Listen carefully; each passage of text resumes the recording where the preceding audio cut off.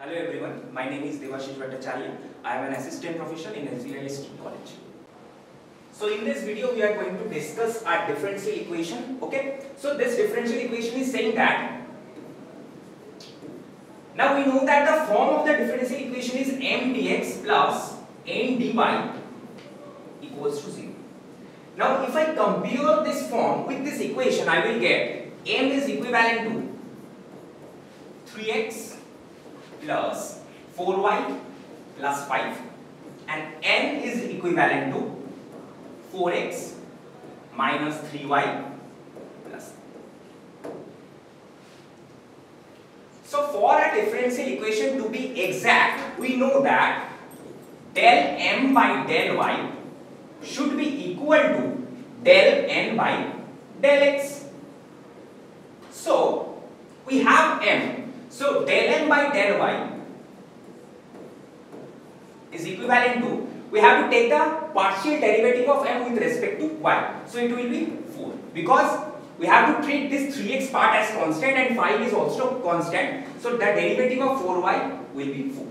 Now again del n by del x is equivalent to, so take the derivative of this function with respect to x, so it will be, because the 3y and 3 will be treated as constant.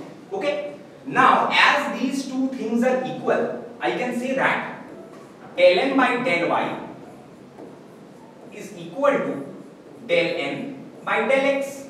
So as these two things are equal, we can say that the given equation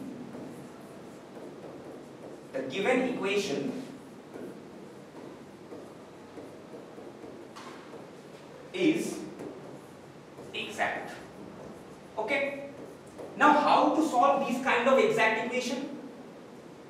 So we have a formula, integration of m dx plus integration, under integration I have to write terms of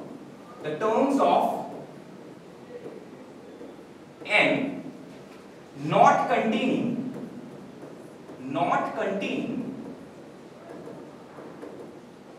x into dy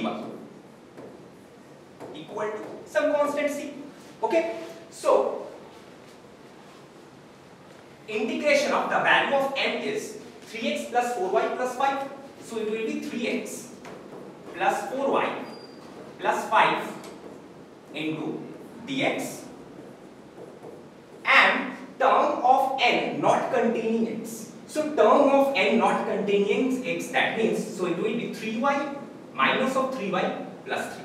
So it will be minus of 3y plus 3 into dy equal to c. So now the integration of 3x will be 3x square by 2.